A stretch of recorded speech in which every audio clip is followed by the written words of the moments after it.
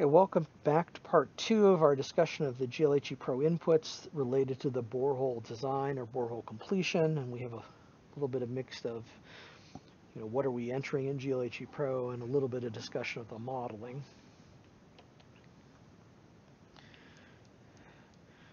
Okay, so the last part we talked about specifying the geometry and the borehole diameter. Now we're going to sort of looking down elsewhere. You'll see there's a dialog box to choose whether you want a grout-filled borehole or groundwater-filled borehole. And if you choose groundwater, then you have to choose whether it's constrained by heating or cooling. So in North America, almost all boreholes either are or should be backfilled with grout. Okay, some are backfilled with cuttings, which is not a recommended procedure. But by most should be backfilled with grout. In Scandinavia, mainly, and here I mainly mean Sweden, Norway, and Finland, although there's places in the US and Canada that have similar geologies, so this solution could be used. Where there's hard rock, they use groundwater-filled boreholes. And then they usually put in a steel casing from the bedrock to the ground surface, and they have something they call a well top, which is a cap on the very top. So in some respects, that borehole design looks more like a water well, sealed at the top, but with U-tubes drop down into it. The U-tubes just literally hang there in that case. Okay, so GLHEPRO can handle either situation. The convection correlations that we need for the groundwater-filled boreholes, those were developed maybe about 4 or 5 years ago from April of 2020, somewhere in that region, maybe 4 years ago, I think. Okay, so you'll choose one or the other. All right, the grouted boreholes, the resistance if you look at the actual geometry, right, it's quite complex since you have these non-coaxial tubes inside a round borehole, so it's a rather complex conduction problem. We use a method developed by Johan Clausen, a professor at University of Lund, and his students. And the original method is developed in the 1980s. You can compute with a computer program what's known as an order of a multipole. So we use a 10th order multipole, which is, say, numerically very accurate. Of course, in practice, your ability to control the pipe spacing and so on means that the extreme accuracy, we may not be able to take advantage of all of it, but it serves very nicely as a reference tool. But more recently, Professor Clausen and one of his former graduate students, Saqib Javid, developed some newer, simpler closed form expressions that work quite well. And they're developed in these two papers here. And then Saqib Javid and I wrote a book chapter. It was published in 2016. And then in 2017, we sort of finalized the accuracy of I think 10 different expressions or something like that for single U-tube cases. What you find is that what we found was that these simpler closed form expressions, say the first order multipole, is really quite good. Sometimes people say they use the multipole method and they're using a 0th order, which isn't great accuracy. The first order is actually pretty good. So if you're a researcher and are interested or developing your own tool, I would look at these closed form expressions. But when we were developing GLHEPRO originally in the mid-1990s, this was the best thing available. Okay, and I would, if you're a researcher or just anyone really wanting to understand accuracy and some of these arcane matters, such as why ground thermal properties, what's outside the borehole, actually affects the borehole thermal resistance. And I'd recommend, well, particularly this last paper, right? And there's this little excerpt from the paper where it shows the pipe wall temperature around the pipe and the borehole wall temperature around the borehole, right? And actually, as conductivity gets higher in the ground, this will smooth out, and that it actually has an effect on the borehole resistance. And even more so, the grout resistance is affected by the grout conductivity, well, for multiple reasons, but one thing that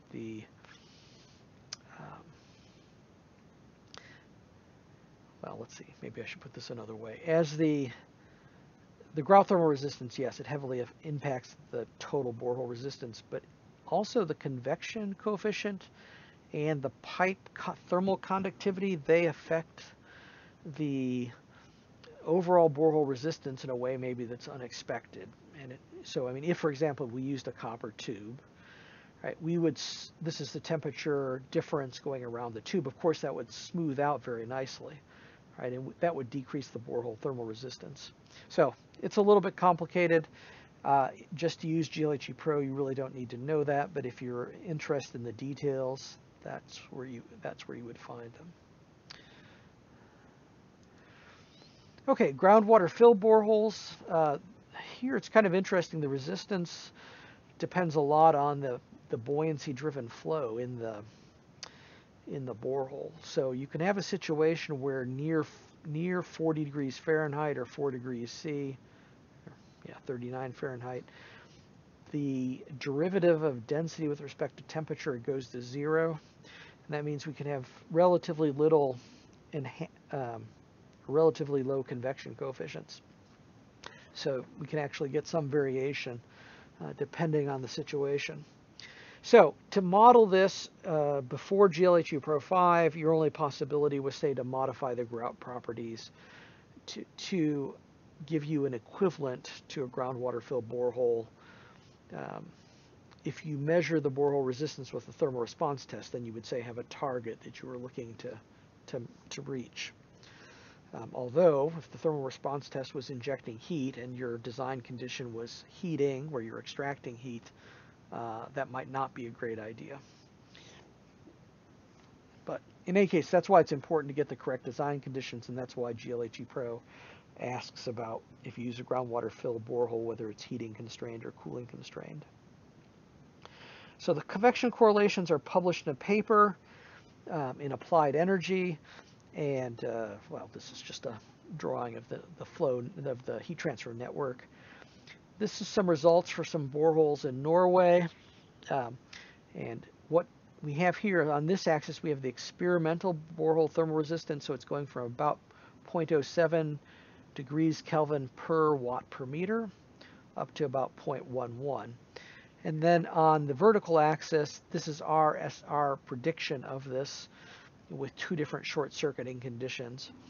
And so you can see we match pretty well. You know, it's not perfect, and there's some complications in real life that limit the ability to predict this. Specifically, if there's lots of cracks in the borehole wall and water's flowing outside of the borehole, it's very hard to account for that when you're designing the ground heat exchanger. Okay, so especially when we're back to grouted boreholes, it's mostly a matter of getting the geometry and the thermal properties correct, right? So we need to get these conductivities correct, and you might notice that we have these volumetric heat capacities, which strictly speaking aren't needed for computing the resistance, although the fluid inside the borehole, that's volumetric specific heat is used, but that's provided separately. So,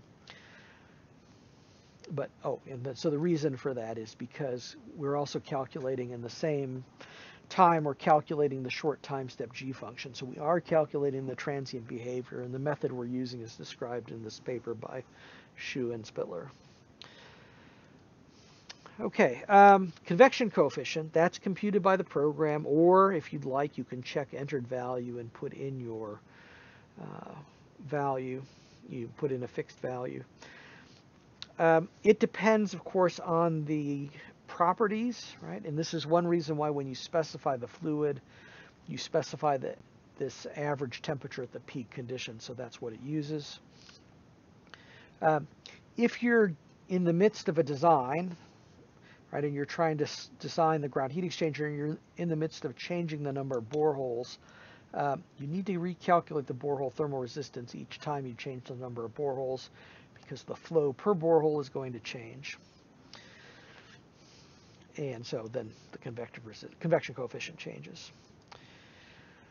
Short circuiting, I've addressed this at an introductory level in the ground heat exchangers Introduction to Modeling Part 2.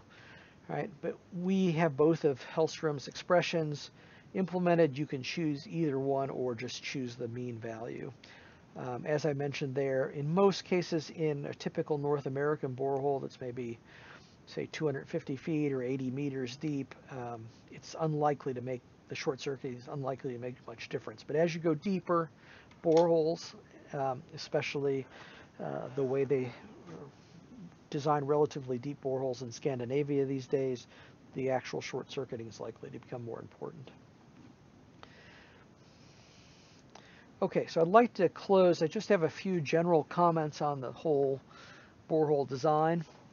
All right, so it is true that decreasing the borehole thermal resistance will generally decrease the required size of the ground heat exchanger. So ways to do this, you can use thermally enhanced grout by putting quartz sand or carbon particles in the grout. You can move the pipes closer to the borehole wall. You can use a smaller borehole diameter, which usually has the effect of moving the pipes closer to the borehole wall. You can use thermally enhanced pipe. That's commercially available. Thermally enhanced fluids, a possibility. There's certainly some research going on with adding nanoparticles to fluid that would, say, increase the convection coefficient, decrease the convective resistance. I'll just say those are possible measures.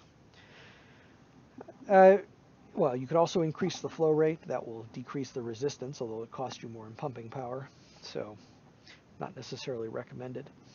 Okay, how much decrease can you get? Well, there's no one number. It depends. It depends a lot on the ground thermal conductivity. So I've heard, people make claims of saving 40% and so on, and